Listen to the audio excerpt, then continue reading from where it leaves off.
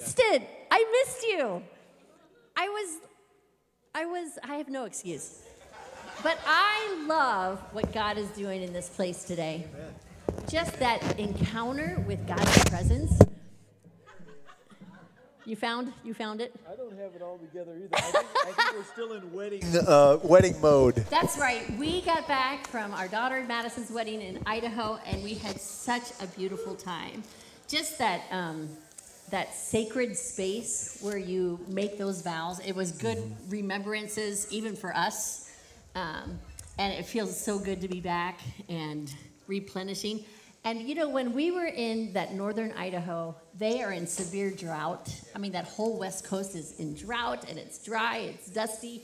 And then knowing that rain is coming here, even today, the chance of rain, I really believe that what God's doing physically with the atmosphere, sending rain, he's also doing spiritually. Amen. And I'm so ready for that. How about you? Amen. Just ready to say, God, just rain down. What do you want to do to soak this this place, this heart of mine, so that it's just saturated with all the things of God and what God wants to do. So I just want us to pray as we start this service that God will literally have his way. He inhabits the praises of his people. So right from the very first note, I just invite you, don't sit back and observe for a while. Let's just enter right in. Praise God. To say, God, what you have for us is what we want. Would you pray with me? Amen. Thank you, Jesus, for today. Today is a gift, Lord, and we receive it as such.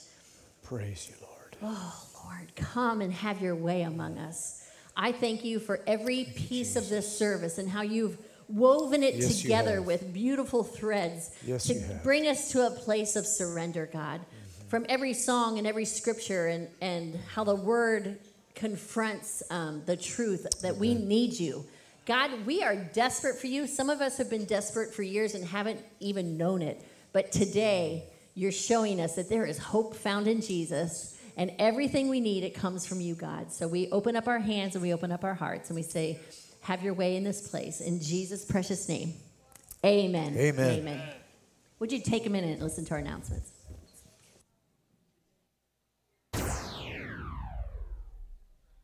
Good morning, Celebration. My name is Sarah. And I'm Luke. And we just want to say welcome. If it's your first time here, would you take a second to fill out a Connect card in the seat back in front of you and turn it into the Welcome Center to receive a free t-shirt or travel mug. Church, we have the 7th annual golf outing coming up September 18th. Registrations are now open. So if you want to get maybe a group of 4, church, we would love to have you come out to this awesome event.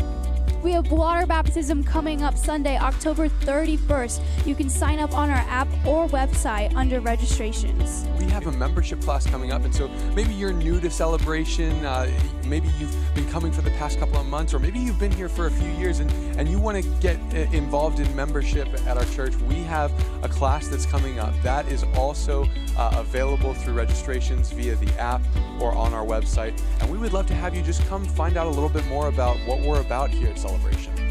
Folks, we have an awesome opportunity. We are selling giant gift cards as our Cash for Causes opportunity here in the sanctuary. At the table, you can buy a giant gift card. Yeah, it's a great way to help support our children and to send them to camp. Speaking of camp, we leave tomorrow. So parents, if your kids are coming to camp with us, make sure you have them at the church by 1 p.m. 1 o'clock.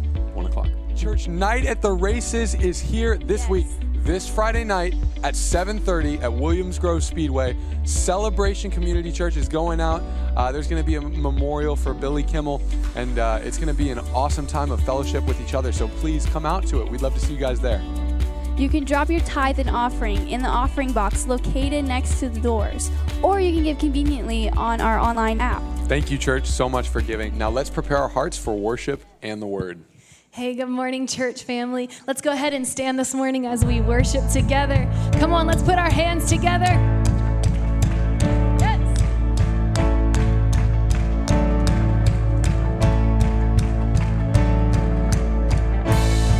Come on, we're going to start with some praise this morning. We're going to give the praise to the King of Kings and the Lord of Lords. Let's get ready.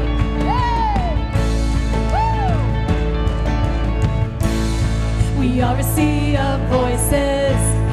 We We are an ocean of your praise, gathered under one name. We are a tide that's rising, and we cannot be contained. No way! Gathered under one name. Oh, for 1,000 tongues to sing the glories of our Lord God Almighty. Oh, to sing the Savior's praise, the triumph of His grace. You are worthy. You are worthy, God. Yes.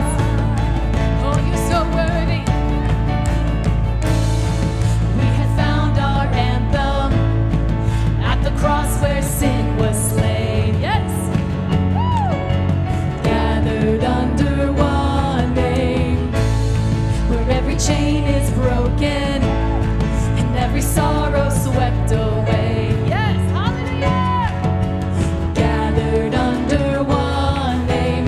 Oh, for 1,000 tongues to sing the glories of our Lord God Almighty. Oh, to sing the Savior's praise, a triumph of His grace. You are worthy. You are worthy, God. Oh, yeah. Oh, Jesus. You're so worthy, Lord. Oh, yes. With all heaven sing and all earth below. One holy King, one highest throne. With all heaven sing, lift your voice, and all earth below. One holy King, one highest throne. Oh, for 1,000 tongues to sing the glories of our Lord God. Oh, come on, church. Oh, to sing the Savior's praise, a triumph of His grace. You are worthy. Yes, you're so worthy, God. Oh, for 1,000 tongues to sing the glories of our Lord God Almighty. Oh, to sing the Savior's praise, a triumph of His grace. You are worthy. You are worthy, God. Oh, you're so worthy, God. How we lift your name, Jesus. Come on, church, give a shout of praise. Come on, hallelujah. Yes, Jesus. Yes, you are. Hallelujah.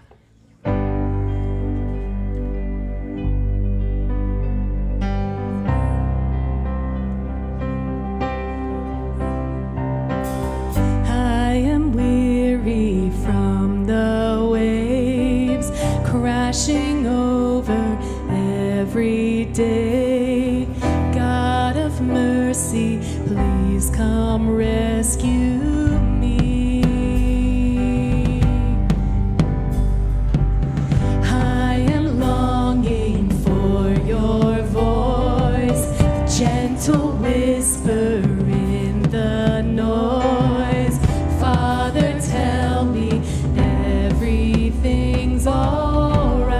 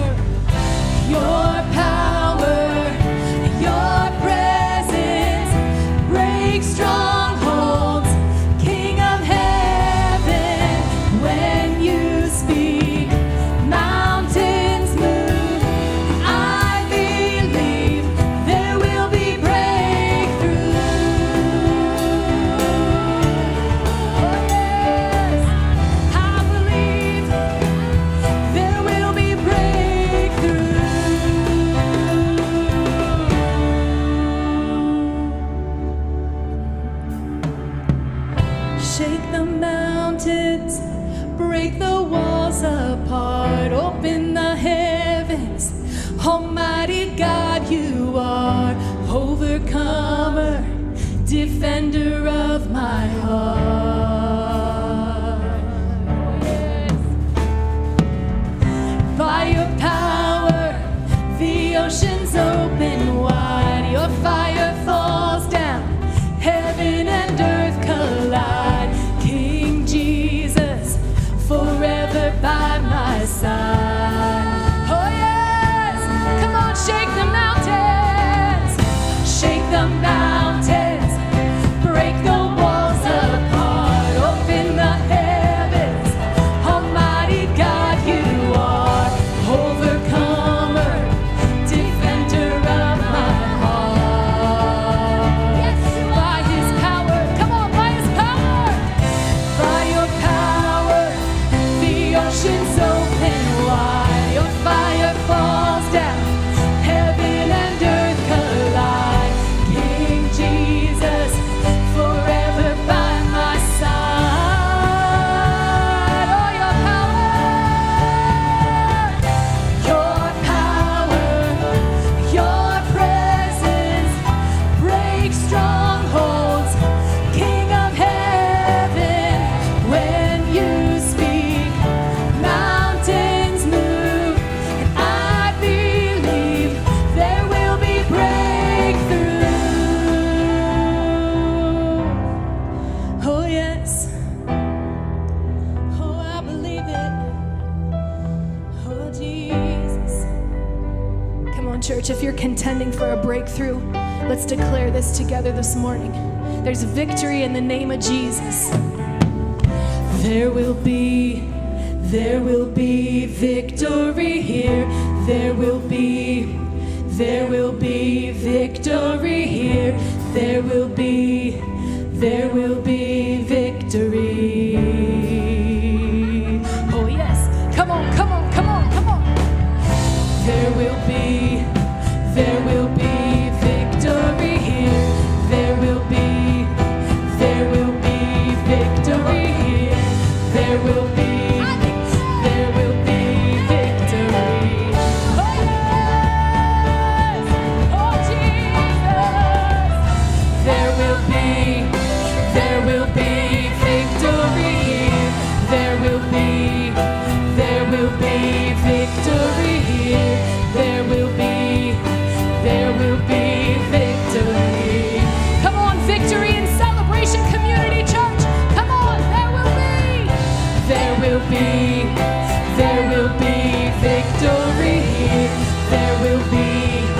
There will be victory here. There will be victory. Oh Jesus, shake the mountains, shake the mountains, break the walls apart, open the heavens. Almighty God, you are overcomer, defender of my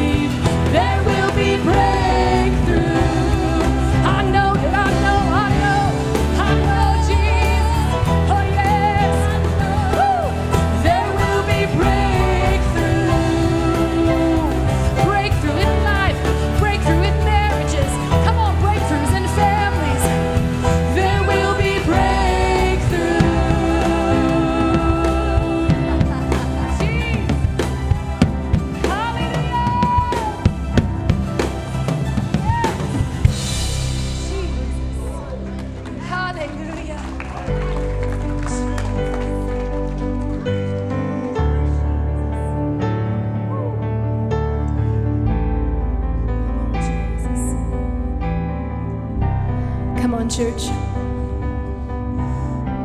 If you need it, if you feel like you need to come to the altar this morning, they're open. Don't stay in your seat. If you need to have a moment between you and Jesus this morning, they're open. Please come. Come on, we're going to make room for him this morning. Here is where I lay it down, every burden, every crown. This is my surrender. This is my surrender. Here is where I lay it down, every lie and every doubt. This is my surrender. And I will make room for you, oh Jesus, to do whatever you want to do whatever you want to. And I will make room for you to do whatever you want to. Yes, to do whatever you want to. Oh, Jesus, we make room for you right here and now.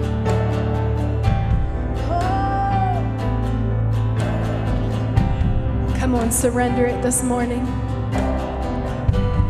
Here is where I lay it down, every burden, every crown. This is my surrender. This is my surrender. Here is where I lay it down, every lie and every doubt. This is my surrender.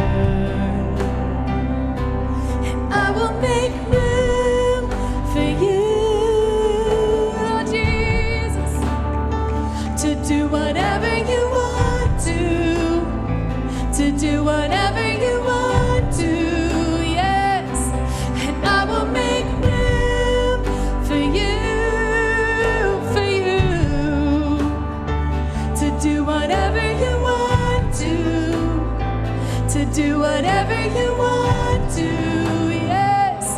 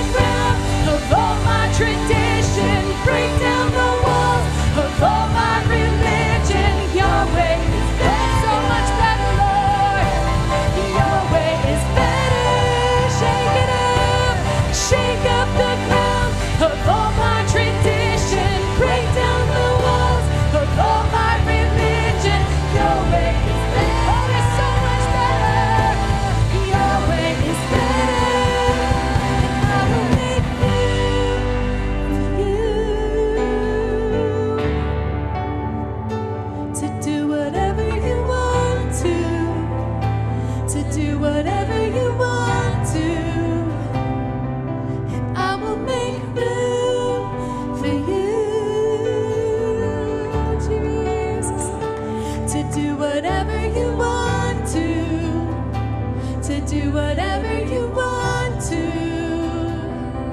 Oh, Jesus, I step aside, Lord.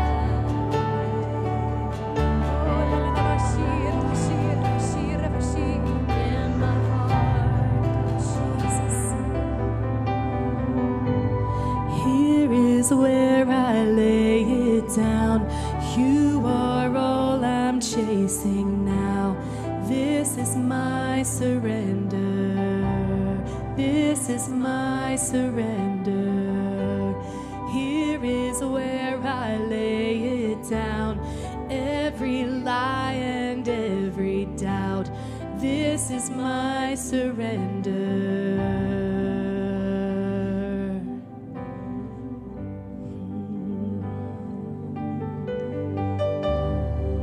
Oh, we lay it down. Oh, we lay it down before you, Lord. Yes. Oh, Jesus. Oh, Jesus. How we surrender to you.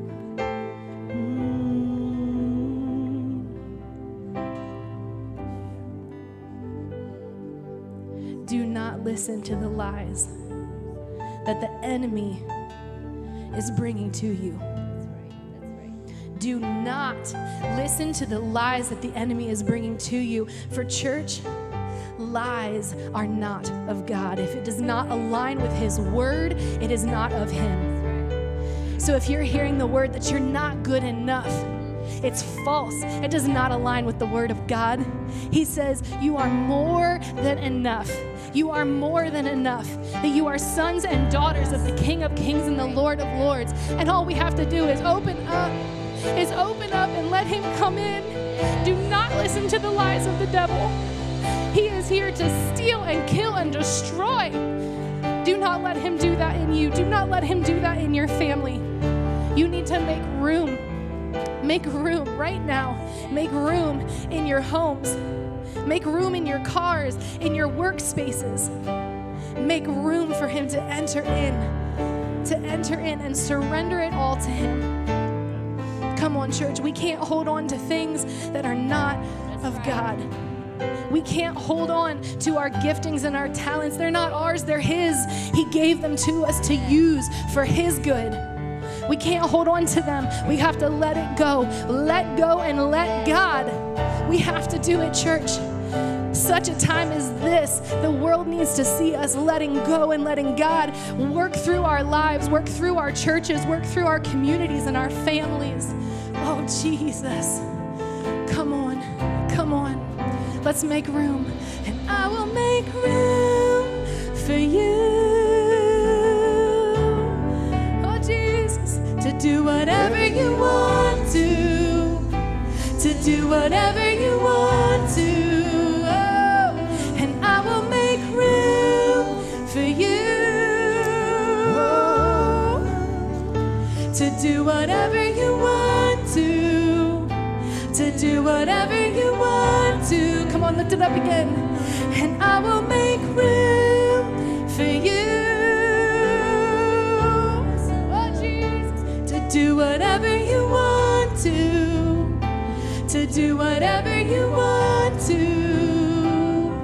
And I will make room for you.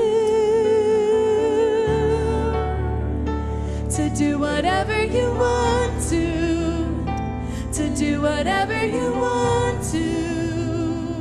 Yes, Jesus. Oh, you've come on a great Sunday. Get ready. The Lord is going to continue to minister to us in some deep places today. I'm glad that you're here. Why don't you be seated for a moment? I want to introduce to you a young man and his wife and a little new baby who have brought their surrender to the Lord and have been called as missionaries to the country of Italy. His name is Jay Worth. He used to be a youth pastor at Pinchot Park a number of years ago, and God just called him out of there and is preparing him for the mission field. So I want you to just take a few moments, Jay. Introduce yourself, if you will, your wife and child, and tell us a little bit about what God has in store for you.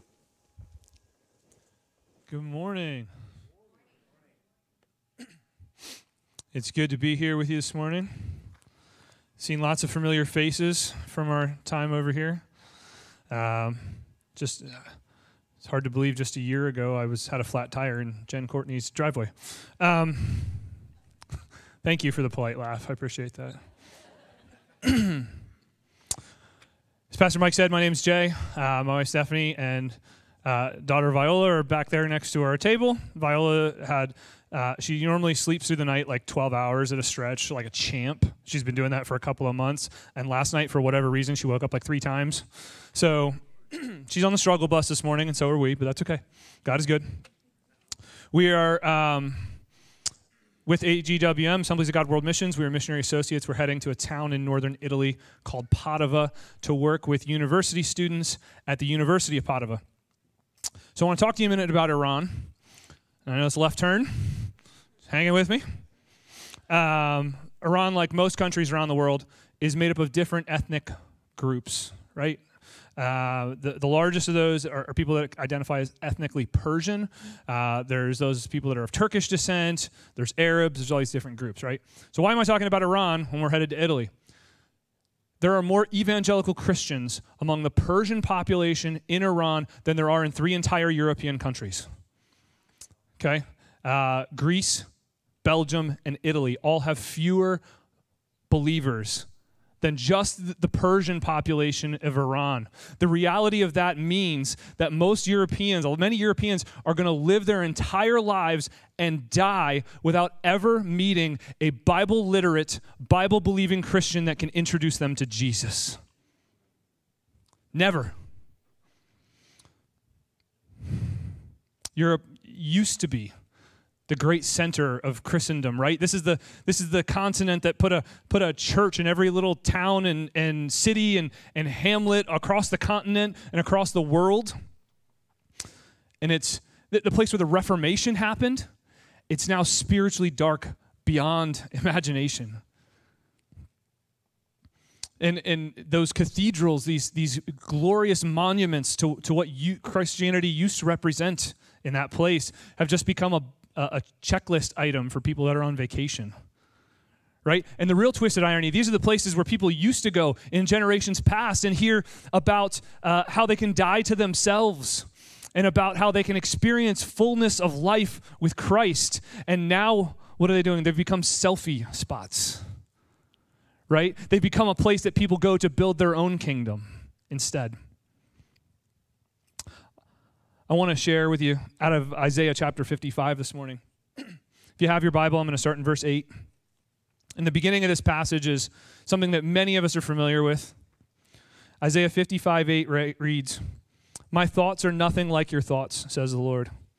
And my ways are far beyond anything you could imagine. For just as the heavens are higher than the earth, so my ways are higher than your ways, and my thoughts higher than your thoughts." We're all familiar, many of us are familiar with that passage, right? We use this to kind of console ourselves when, something goes wrong in our world and we don't understand why it's happening. This is our lament, right? Well, God's ways are so much higher. Somebody's told you that before, and it was super helpful, I'm sure.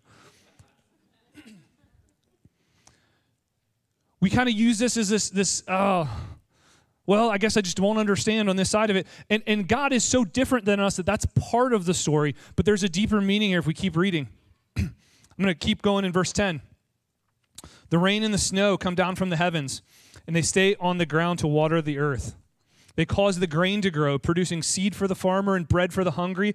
It is the same with my word. I send it out, and it always, not sometimes, not occasionally, not always produces fruit. It will accomplish all I want it to, and it will prosper everywhere, not some places, everywhere I send it." God tells us we can't possibly understand his ways because whenever he sends his word out, it accomplishes what he intended. We make our own plans all the time. We try to do our own stuff all the time and fail. It's not just that God is so alien and different than us that we can't understand his ways. We can't figure out how he makes things work all the time. And he does. We can't understand his ways because we can't understand how he never fails. Keep reading, verse 12. You will live in joy and peace. The mountains and hills will burst into song, and the trees of the field will clap their hands. Where once there were thorns, cypress trees will grow. Where nettles grew, myrtles will sprout up. These events will bring great honor to the Lord's name. They will be an everlasting sign of his power and love. Look at verse 13 there. What God is saying, he says, where it used to be difficult, right? Where you used to get beat up and bloodied and bruised trying to work the soil, that's going to become the fertile ground again. Because his ways, and that's what's happening all across Europe, right? God is taking and starting to shift hearts all across the continent, and that hard ground that has for generations become kind of very secular. It's become about the self. God is starting to do a new thing in this place, and he is turning that into fertile ground once again.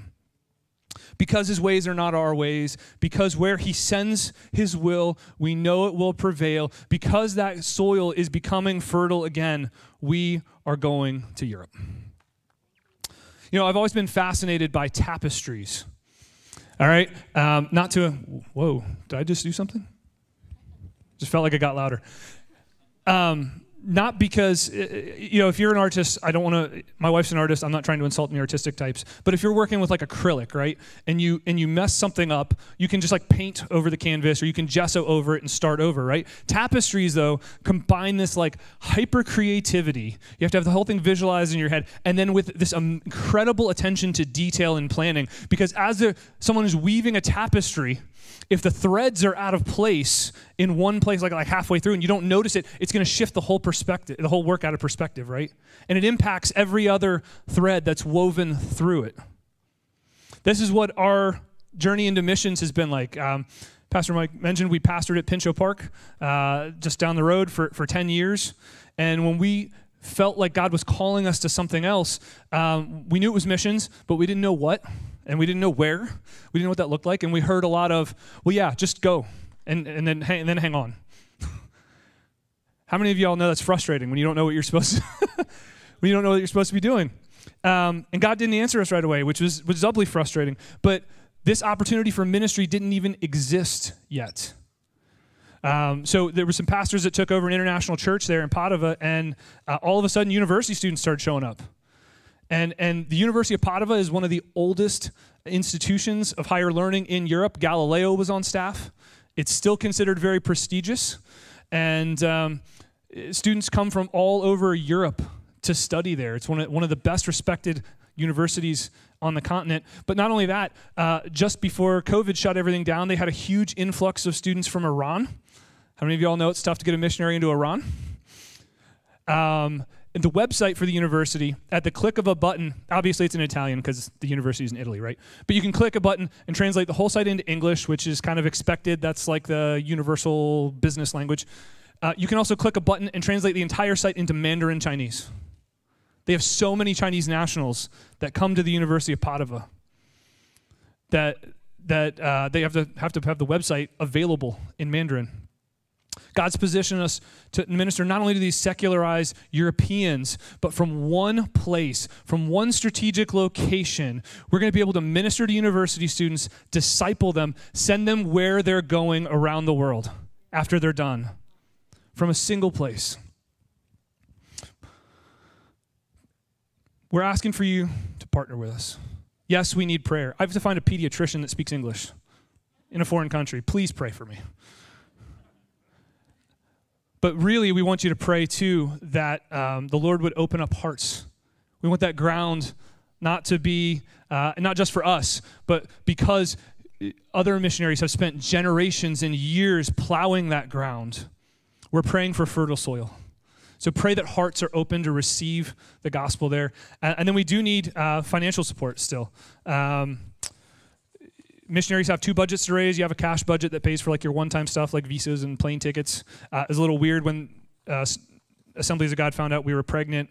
They changed our budget, and I have 2 plane tickets going there, but 3 coming back. because she'll be old enough by the time we get back. Kind of messed with my head a little bit. But that's what cash gifts pay for. And then we need monthly support. That's the stuff that keeps us on the ground, that pays rent and electric and healthcare and all the fun adult things that we have to take care of. So I would just ask that you pray with us and prayerfully consider. I know the Lord is speaking to some of you this morning. Consider letting your thread be woven alongside ours as God is advancing his kingdom in Europe. Jay, we're so proud of you for responding to the call of the Lord. And I know this church, we love to send people out. And we want to partner with you. We're going to support you as a church, $50 a month. If you would like to give a love offering, you're welcome to do that. Just drop it in the box on your way out. Everything marked, just put it in the memo, missionary, put Italy in there, and we'll make sure that all that goes to you. We believe in what you're doing. Amazing opportunity. So we want to get behind this family here. Can you imagine just leaving an income, leaving a full-time job, and taking a wife and a small child to another country? I mean, it takes great faith and courage, and we know that the Holy Spirit is going to give you that boldness that you need.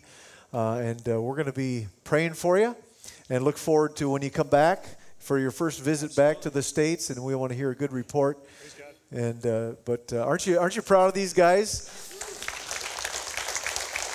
And being a missionary during COVID, I know what it's like to be a pastor during COVID. You just can't really make the right decision in everybody's eyes. But, trying to book services when churches were unsure if they're going to open or how they're going to open. And so it has been just a challenge even to get opportunities to be in a church, to share the need. But we're glad that we can partner with you. So let's pray for him, all right? Would you extend a hand this way and let's bless them. Father, we do.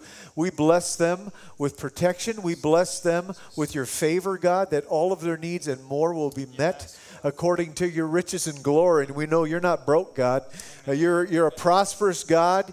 You desire to pour upon your children what is needed and more, so that we can continue to advance your kingdom in dark places, Lord. Thank you for this open door, and I thank you for this servant's heart that's open to serve you in this great way. So bless them. Keep them free from sickness and disease in Jesus' name. Amen. We pray, God, that doors will open beyond what's already open now, Lord God.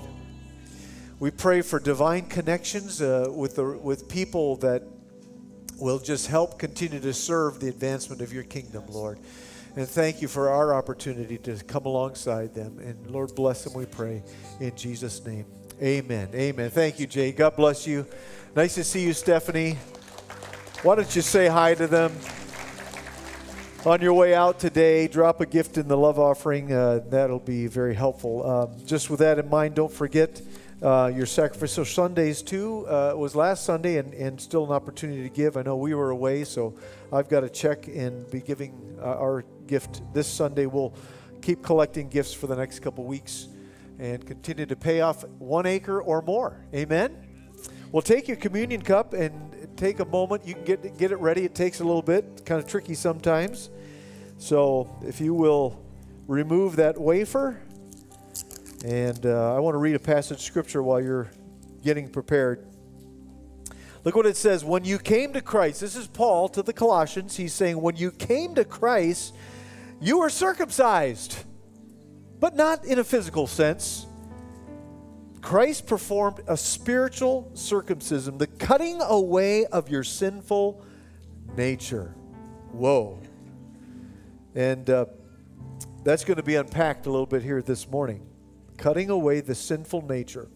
For you were buried with Christ when you were baptized, and with him you were raised to new life, because you trusted the mighty power of God who raised Christ from the dead.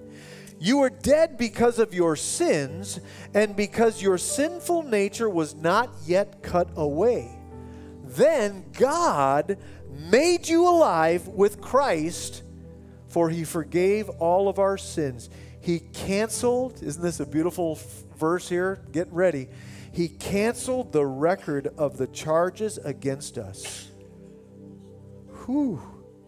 And he took it away by nailing it to the cross. In this way, he disarmed the spiritual rulers and authorities. He shamed them publicly by his victory over them. Where? On the cross. So when we take communion, we're partnering with what Christ already did in shaming the devil and the strategy that he has had against you and humankind since the very beginning. And the good news is that there's been victory already declared over the devil. He's a defeated foe. And because Christ disarmed him, rendered him powerless, he's still powerless. He hasn't been given back, the ability to touch the children of God. So we are victors in Christ. Do you know that after Abraham Lincoln in Gettysburg made the Gettysburg Address and the Emancipation Proclamation when slavery was abolished in this country, do you know it took years for word to trickle out to the plantations and to the slave owners and to the actual slaves to know that they were already free. They were declared free from slavery. It took years for word to get out. Do you know, in the same sense, there's many people who don't know that there's been victory declared over them. They haven't responded in faith to receive that.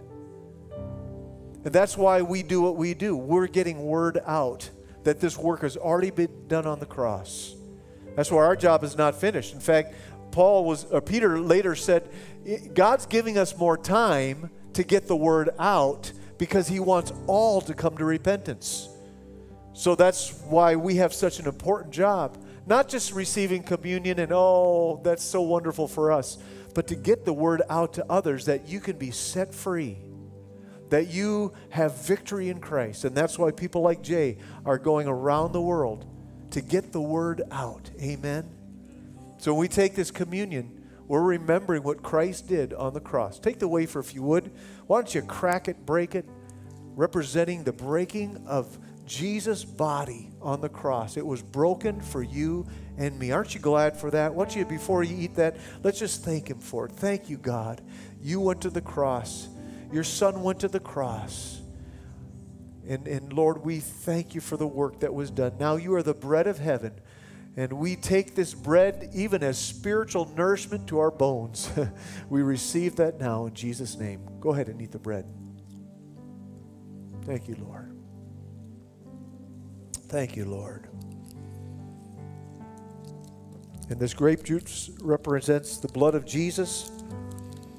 And just as in the Civil War, 650,000 plus lives shed their blood for the freedom of slaves, so Jesus' blood was shed so that multiple millions and billions of people could be saved, forgiven of our sins. Our debts are canceled. Don't drag that sin, don't drag that condemnation around with you one day longer. It has been canceled in the name of Jesus. Amen. Let's thank him for that. Thank you for that, Jesus. We know we can't do it by ourselves. You did it for us. With that comes a great responsibility to carry it and to help others to find forgiveness from their sins. We thank you for that in Jesus' name. Let's drink together. Jesus paid it all. Hallelujah. Yes, let's sing this together. All to him I owe. Sin had left a crimson stain. He washed it white as snow. Jesus paid it all. All to him I owe. Sin had left a crimson stain. He washed it white as snow. I mentioned how in the Word today, some of that, the effects of the sinful nature are going to be we're going to dig into that this morning. I'm not going to do it. I've asked Dr. Peter Ginter to share the word since, amen, amen. We're in Idaho doing the wedding, and it really has allowed me not to have to prepare a sermon for this Sunday. But Dr. Peter's got a doctorate of theology, but I know that's, even to him, it's just a title. A lot of work has gone into that. But he wants to share a little bit about, I think, a powerful effect of prayer, inner healing prayer, that can get down to places where sometimes God begins to convict us, maybe in a service like this where we hear the word, but we don't make as much room for that work of completion to heal from some of the things in our past. So get ready. This is God's going to dig really deep here this morning, and I want you to welcome Peter Ginther to share this morning. God bless you, brother.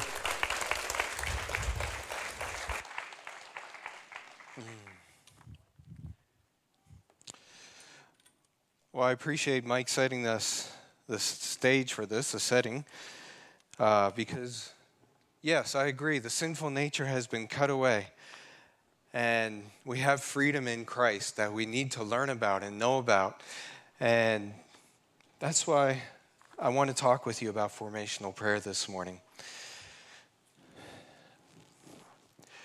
A couple of years ago, I had a picture during my quiet time with the Lord where the Lord took me back in my memory to the town where I grew up, Stony Run.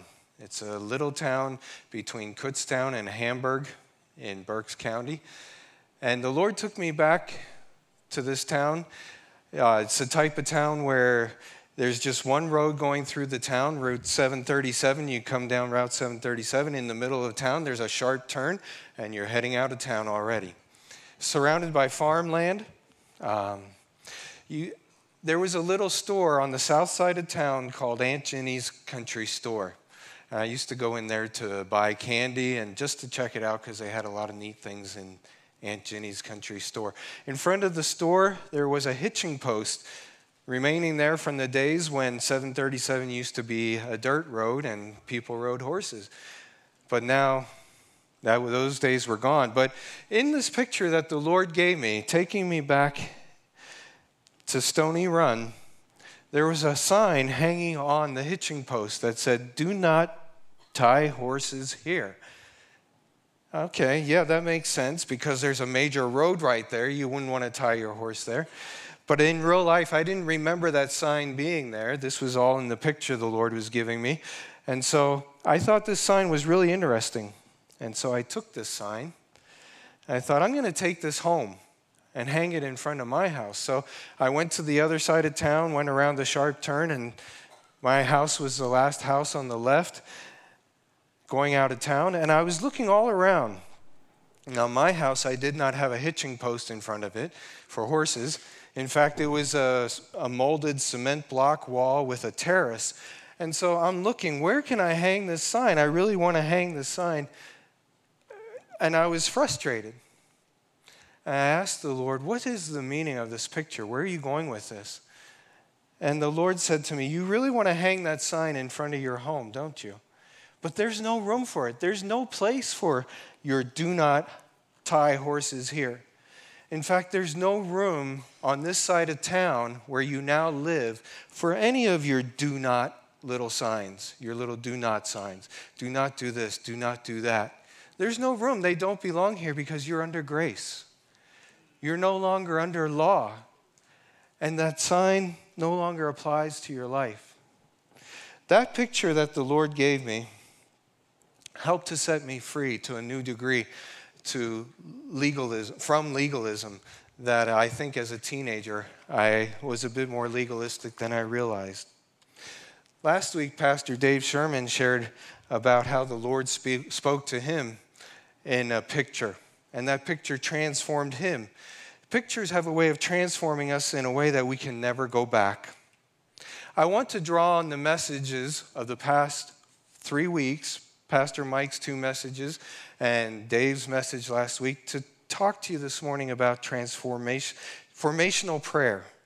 Formational prayer is a special type of prayer called formational because it deals with the formational events in our lives, and in itself, the prayer becomes a formational event.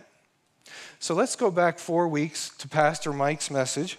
We'll go back to Achan's story. Back to Achan, not your Achan back, but back to Achan. Joshua chapter 7, revisited. This is the story. Now Joshua sent men from Jericho to Ai, which is near Beth-aven, to the east of Bethel, and told them, "Go up and spy out the region." So the men went up and spied out Ai. When they returned to Joshua, they said, "Not all the army will have to go up against Ai. Send 2,000 or 3,000 men to take it, and do not weary the whole army, for only a few people live there." So about 3,000 went up. But they were routed by the men of Ai, who killed about 36 of them. They chased the Israelites from the city gate as far as the stone quarries and struck them down on the slopes. At this, the hearts of the people melted in fear and became like water. You recall this story? Then Joshua tore his clothes and fell face down on the ground before the ark of the Lord, remaining there till evening. The elders of Israel did the same and sprinkled dust on their heads.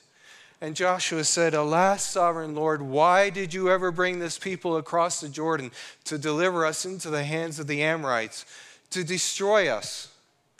What can I say now that the Israelites have been routed by its enemies? The Canaanites will hear about this, and they will surround us and wipe out our name from the earth." Have you ever had a time in your life where you felt like God abandoned you? Joshua and the Israelites felt this way at this time.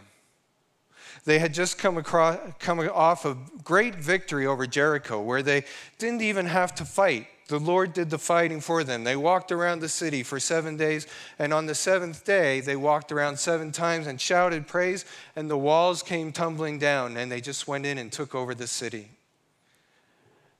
Now they come to Ai, and they think, oh, this will be a piece of cake. But they get routed soundly. 36 men, 36 husbands, 36 fathers killed. And what is worse, now they cross the Jordan. There is no going back. God miraculously opened the Jordan for them to come across. There was no going back. Here they are. The Canaanites are going to hear about this, how they lost to Ai, and they are sitting ducks. So they cried out to God, "God, why did you do this? Why did you bring us here if you're going to desert us? The nations will hear about this." Ever have a time where you felt like God had abandoned you? Pastor Dave shared last week about a time recently when he was in the hospital with COVID. And he shared how he asked that very question. He was angry at God. Why, God? Why are you doing this? And Pastor Dave even said, I use language that you wouldn't expect me to use with God, right? Yeah. You find this in many people's lives. Jesus' disciples, when they were crossing the Sea of Galilee, and a storm came up and the waves started crashing over the boat and started sinking the boat while Jesus is asleep on a pillow in the back of the boat. And the disciples go and wake him up and say, "Master, don't you care if we drown?" In our lives, does it feel like Jesus is sleeping? "Master, don't you care if I drown?" I know in my life I've experienced this. When Cheryl and I moved to South Carolina for me to pursue my master's degree, we didn't find a job for 9 months. And then we ended up sinking deeper and deeper into educational loan debt. And I didn't understand, God, where are you? There were so many times I walked the floor of our mobile home at nighttime, singing those words of Russ Taff. When peace cannot be found, and sleep won't visit me tonight, a restless mind that I can't tame, I walk the floors, I call your name. And finally, silence, and the tears begin to fall. I think we can all relate to those times. I think we all have times like that in our lives. And my first point this morning is that intense life situations are often intense listening opportunities. Difficult times get our attention unlike any other times.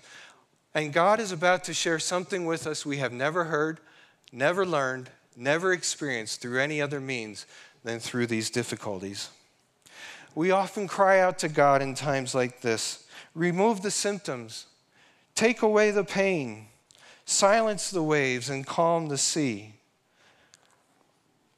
Where are you, Lord? God gets our attention. And then do we hear back? We say, where are you, God? And we hear silence. Or maybe like Job, who cried out, we get an answer like, brace yourself like a man. God, that's not the answer I needed. But these situations get our attention. Every day, Jesus is sitting at the fireplace of our heart, wanting to have fellowship with us, to talk with us. Day after day, he invites us to fellowship with him. But day after day, we say, I'm too busy. I got to keep going. I got to keep moving. I don't have time right now. So difficult times get our attention, unlike any other times in our lives. How did the Lord respond to Joshua when they cried out? The Lord said to Joshua, stand up. What are you doing down on your face? Israel has sinned. They have violated my covenant, which I commanded them to keep. They have taken some of the devoted things. They have stolen. They have lied. They have put them with their own possessions. That is why the Israelites cannot stand against their enemies. I will not be with you anymore unless you destroy whatever among you is devoted to destruction. Stand up. What are you doing down on your face? Pastor Dave, what did the Lord say when you cried out to him and you said, why are you doing this, Lord? He told me to be quiet and sit down and listen. Yeah, he said, well, did you say shut up? You said, shut up. Sit down and listen. When the disciples woke Jesus up, when the disciples woke Jesus up in the boat, what did Jesus do? He said, why are you afraid, O you of little faith? And he rebuked them for their little faith.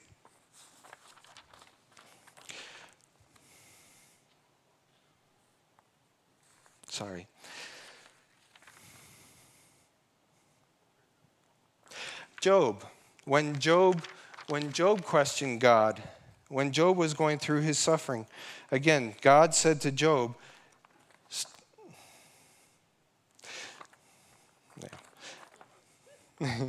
God said to Job, brace yourself like a man. Where were you when I created the foundations of the earth? God can confront to us with our sin and say, we want comfort and help, but God comes to us and confronts us with things that need to be dealt with. It's often easier to see the fruit of sin than the root of sin. This is my second point. We get into these situations and we cry out to God and we say, what are you doing, God? But Pastor Mike taught us this lesson last week, or in his message. You can't pray your way out of situations you behaved your way into. We often can't see in ourselves the behaviors that got us into these situations. God had to tell Joshua, the Israelites have stolen, the Israelites have lied, the Israelites have taken things and made them their own. Joshua had no way of knowing that. He was completely clueless to what was happening in the camp. God said to David the other week when he's in the hospital, to Pastor Dave, he said, be quiet and listen. God said to Peter, you're too legalistic. I didn't realize I had a legalistic problem.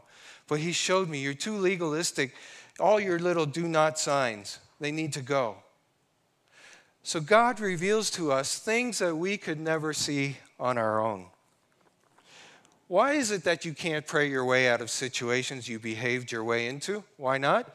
Because God loves you too much to allow these behaviors to continue. If God would get us out of those situations, the behaviors would just continue and we find ourselves back in those situations again and again and again. But God said to Joshua, you can't stand against your enemies. I won't go with you until you deal with this. So God wants to deal with that behavior. He wants to get at the root of it. You can't pray your way out of situations you behaved your way into, but perhaps you can pray your way out of the behaviors that got you into those situations. Here are some behaviors that get us into situations. We in the church, we talk about these dysfunctional behaviors, these sins, and these are just a few. Performance, workaholism, people-pleasing, addiction to approval, addiction to attention, rescuing, manipulation, perfectionism, chemical abuse, alcohol abuse, sexual addiction, eating disorder, shopping addiction, kleptomania, gambling addiction, da-da-da-da-da-da. What is the addiction? What is the behavior that keeps us trapped individually? Can we reason our way out of these? I mean, the Bible says, Romans 12:2 says, do not conform any longer to the pattern of this world, but be transformed by the renewing of your mind. Can we reason our way out of these things? To a degree, yes, we do need to renew our minds.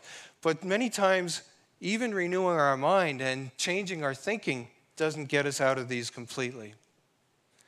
Can we do behavioral modification with rewards and punishments? To a degree, we can do that. But you see, the problem is, these are not the roots. These are the branches. We need to get to the root. If you don't dig the dandelion out by the root, it's going to grow back again next year. How do we do that, though? Well, let's look at what God said to Joshua in this situation. How did he get to the root? He said, go, consecrate the people. Tell them, consecrate yourselves in preparation for tomorrow. For this is what the Lord, the God of Israel, says. There are devoted things among you, Israel. You cannot stand against your enemies until you remove them. In the morning, present yourselves tribe by tribe. The tribe the Lord chooses shall come forward clan by clan. The clan the Lord chooses shall come forward family by family. And the family the Lord chooses shall come forward man by man. Early the next morning, Joshua had Israel come forward by tribes, and Judah was chosen. The clans of Judah came forward, and the Zerahites were chosen. He had the clan of the Zerahites come forward by families, and Zimri was chosen. Joshua had his family come forward man by man, and Achan, son of Carmi, the son of Zimri, the son of Zerah of the tribe of Judah, was chosen. Then Joshua said to Achan, my son, give glory to God, to the Lord, the God of Israel, and honor him. Tell me what you have done. Do not hide it from me. Achan replied, it is true, I have sinned against the Lord, the God of Israel. This is what I have done. When I saw in the plunder a beautiful robe from Babylonia, 200 shekels of silver, and a bar of gold weighing 50 shekels, I coveted them and took them. They are hidden in the ground inside my tent with the silver underneath. Sometimes we do such a good job of hiding our own sins, we ourselves cannot even see them. Joshua had no way of knowing that this had taken place. It was the Lord who revealed it to him. This is my third point. God is able to reveal things to us in his presence that we could never reason our way to knowing. Follow the science friction. In this situation, there was an intense life situation. Israel defeated by AI. There was sinful behavior, stealing and lying. And many times in the church, we try to keep it at that level. We just want to try and address the sinful behavior. Or in our lives, we try to address the sinful behavior without going any deeper, and it doesn't work. God had to deal with it. They came into his presence. They presented themselves tribe by tribe.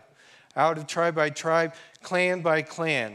Out of clan by clan, God revealed family by family. Every step of the way, God is revealing. It's this family, not that family. It's this man, not that man. Until they came to Achan and he had to confess. He confessed.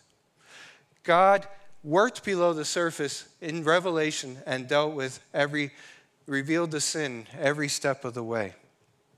The same is true for us today. God wants us to come into his presence so that he can work with us step by step and get to the root of what's happening in our lives. And I say follow the science friction.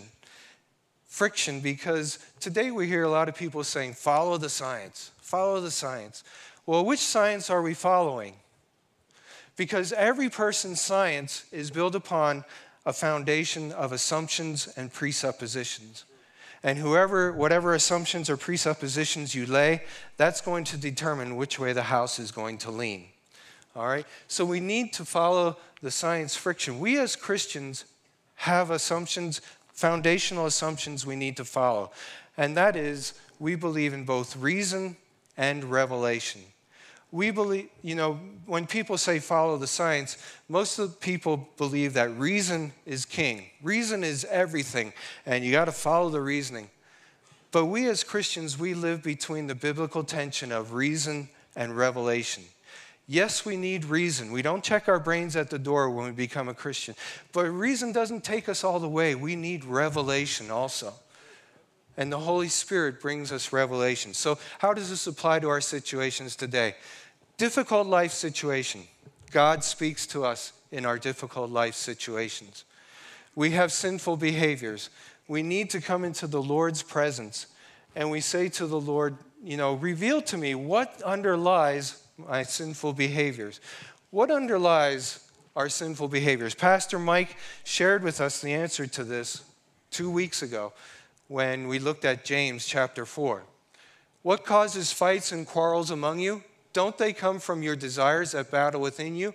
You desire, but you do not have, so you kill. You covet, but you cannot get what you want, so you quarrel and fight. You do not have because you do not ask God. When you ask, you do not receive because you ask with wrong motives, that you may spend what you get on your pleasures. Here's the sinful behaviors: fighting and quarreling and killing. Quarreling and fighting in the church. What is the cause of it? They come from your desires that battle within you. You desire, but you do not have. You covet. You want to spend on your own pleasures.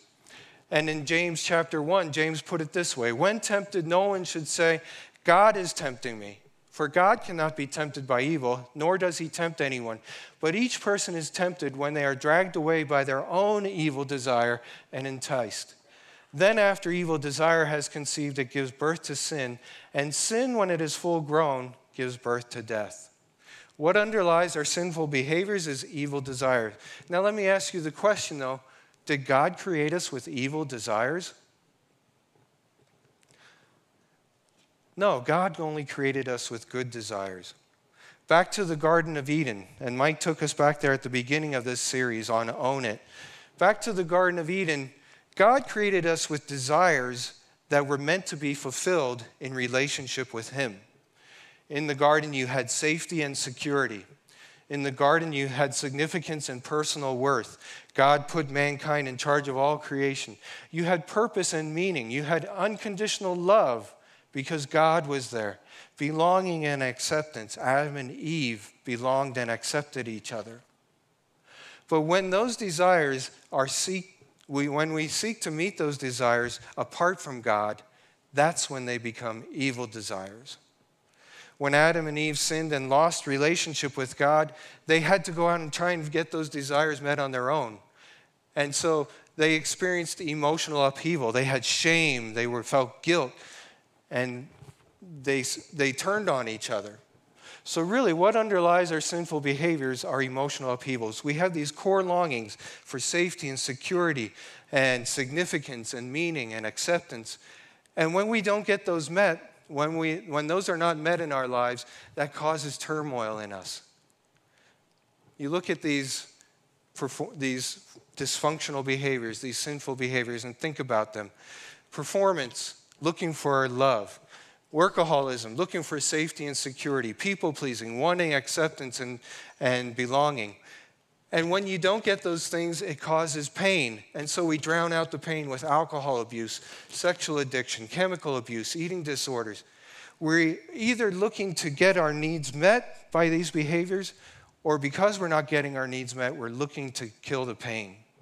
And so under our sinful behaviors are emotional upheavals for unmet core longings. Under emotional upheaval is really like the check engine light on the dashboard. When you are experiencing emotional upheavals in your life, that's really a sign that something's going on in the engine of your soul that needs fixing, that there's a false belief at work in your life. Pastor Mike touched on this in his sermon the other week when he said, a lot of us, we look to other people, a special other person, to fill our need for love and security. And when that person disappoints us, we get angry at them, we get hurt, and we reject them. The false belief there was that we were looking to another person to fulfill us. You complete me. That's such a lie. Another person doesn't complete us. It's God who completes us. The problem with false beliefs is that we often pick up these false beliefs unconsciously. We were all born with mirror neurons. One of the fascinating things as I worked on my PhD was to learn about mirror neurons. And if you want to see some really interesting videos, go to YouTube and Google or search mirror neurons. It's amazing. Mirror neurons, even from a baby, they give us the capability to imitate others. And what's really fascinating is we're not just imitating others, but we're imitating the intention and the feelings behind the behaviors of others. That's why facial expressions are so important to a baby. A baby can imitate facial expressions and read, is mom happy? Is mom sad? Is mom angry? Is dad happy? Is dad frustrated? They can tell by the facial features. And they don't think it consciously, but it's in their emotions. And so we pick up a lot of these false beliefs just by imitating others. That's why when you watch a football game, you can get so angry in the football game or so excited because it's not the player on the field who's facing fourth and goal. It's you. You're watching them, but you're feeling it as if you were the one on the field. And so we watch TV and we see someone who's hurt and who's angry. And how do they deal with it? Oh, they beat someone up or they shoot someone. Or we watch a person on the field on TV, and how do they get their love needs met? Through other people. And so we pick up these lies, these false beliefs, without even consciously thinking about it, but it goes right to our emotions. I'll come back to this, sorry. Underneath false belief are deep wounds. Many of our false beliefs are caused by deep wounds. Someone in our lives, there might be a trauma. Someone in our life did wrong to us. Someone in our life who was supposed to do good to us did evil to us. It may be a simple thing, and I think we can relate to this. You know, you fool me once, shame on you. Fool me twice, shame on me. And that becomes our life motto. Because of a deep wound, we put that as our false belief. That's the way I'm going to live from now on. No one's ever going to get even with me or take advantage of me again. And we build up these coping mechanisms into our lives. So these false beliefs often happen at an unconscious level. Terry Wardle, I love this saying. Terry Wardle gives this saying: there are things in life that are true, but they are not real to us. While there are other things that are real to us, but they are not true. Our identity in Christ: you are a saint, you are holy, you are righteous. Yeah, that's true. You are loved by God, you're a child of God. Yeah, that's true, but it's not really where I'm at. I don't feel that. That's not really me. While there are other things that are real, what I really feel, I feel like I'm a sinner. I feel like I'm no good, like I'm lousy. But that's not true. This saying brings out the difference between the experiential and the cognitive, between the episodic, what we've experienced in life, our memories, what has been built up in the pictures of our mind, versus the cognitive, which are just the rational part of us. And both of these need to be transformed. We read in Romans chapter 12, verse 2, do not conform to the pattern of this world, but be transformed by the renewing of your mind. That's the thoughts. That's the rational. That's the reasoning.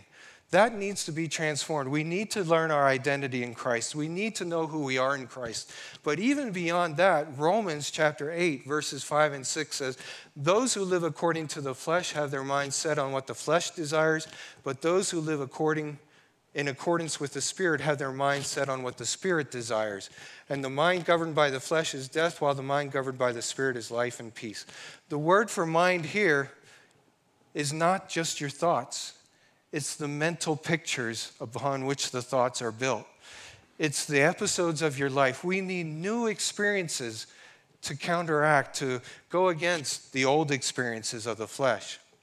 So deep wounds lead to false beliefs. But that's not the end of the story. This is where formational prayer comes in. We have an encounter with Christ. Our episodic memory will always trump our cognitive thoughts. So if we have memories of events in our lives where we learned I'm no good, you're not, even as much as you try and reason your way out of that, it's not going to work. You need a new episodic memory. Now, you can have episodic memory, a new memory, just by being part of the church community. I can experience unconditional love by my church community, and that will build a whole new world for me. But formational prayer seeks to build those new memories through encounters with Christ. And the best way to demonstrate this is just to share from my own life. Let me walk through this, sharing my life. I've struggled with emotional upheaval, anxiety. Anxiety was a real problem for me. Now, how did that, because I felt insecure. And where I traced that back to was when I was 9 years old, my father was killed in a freak accident. And I think even at the age of 9, though I didn't think this through, but at the age of 9, I think I came up with the false belief, well, if my dad can be gone just overnight like that, anyone can be gone. Life can be gone. Life can be different. And so I filled up these false beliefs that I need to take control of things. My sinful behavior, budgeting, okay? Now that doesn't sound like a very sinful thing, keeping a budget. But when it controls you, okay, if I can keep a budget, control the money, I'll be all right. I'll be able to make it in life.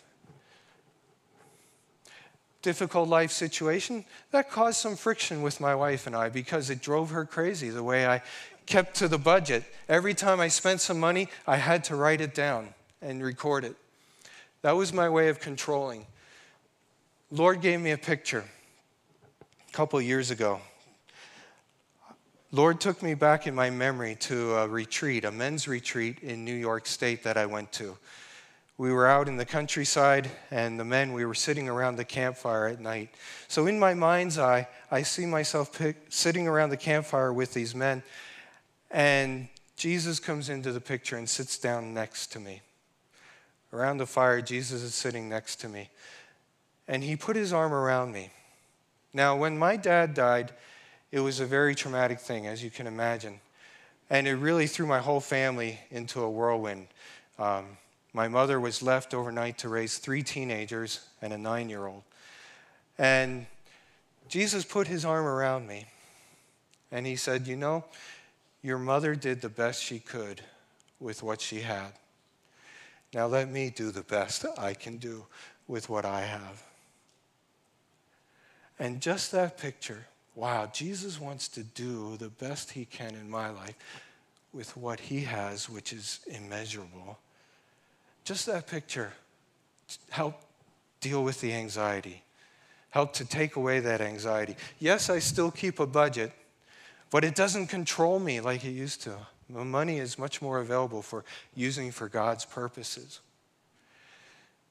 We need episodes like this in our lives, and that's what formational prayer is all about. Yes, it brings healing.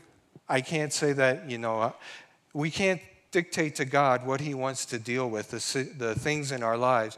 But by opening ourselves up to the Lord in his presence, he will guide us into what he wants to deal with.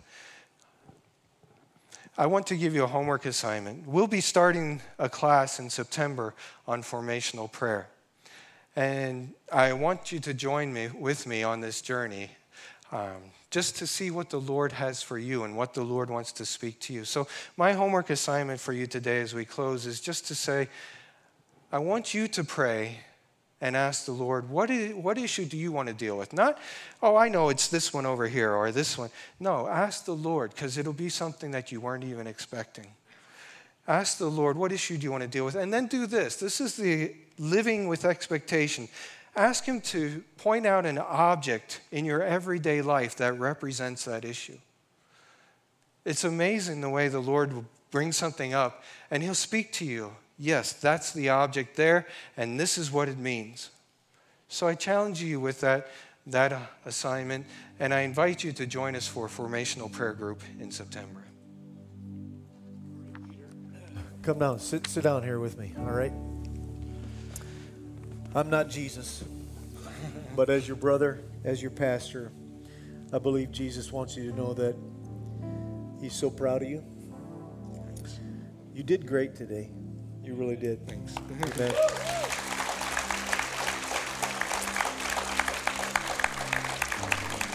But he wants to affirm in your heart that he's proud of who you're becoming, who you are and who you're becoming. And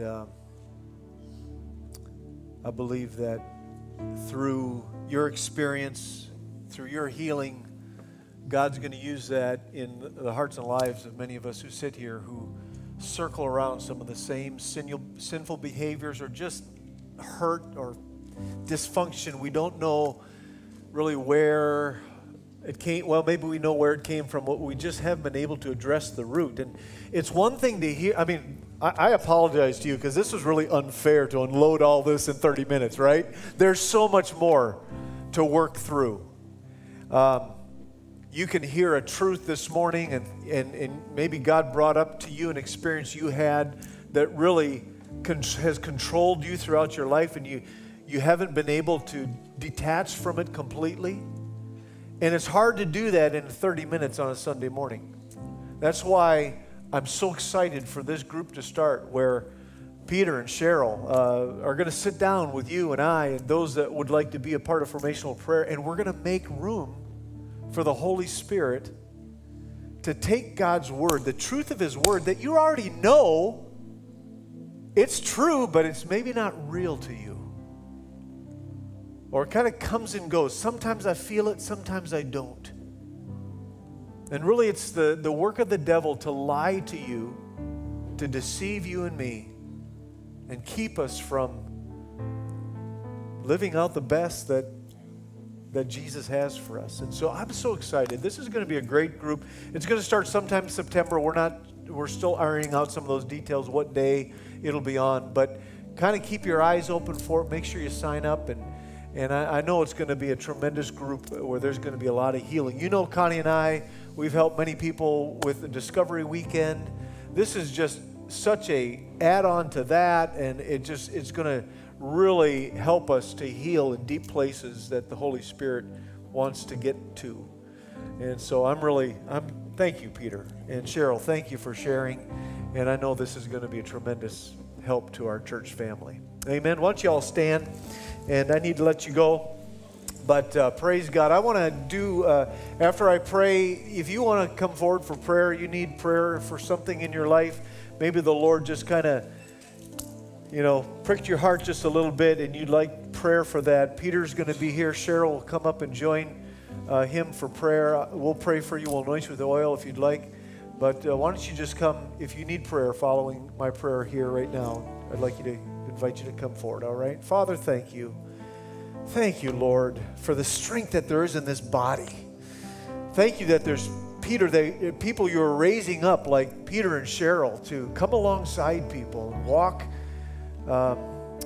with them in these journeys of the heart and some of these challenges that we tend to circle around. So I thank you for the truth of your word, that our minds can be renewed, our hearts can be renewed, and we're going to make room for you, Lord, because you want to do such a great work in our hearts. I pray you be with each and every person today and this week. Give us a powerful week in your presence. And we're forever grateful for all that you're doing in our hearts and lives. In Jesus' name, amen. Amen. God bless you. Have a great week. If you like prayer, please come.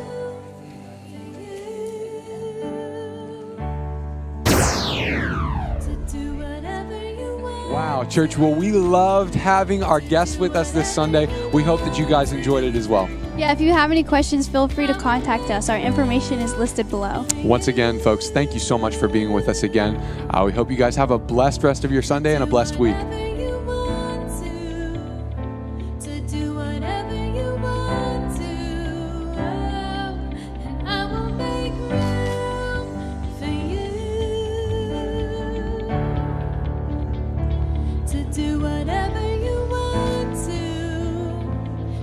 do whatever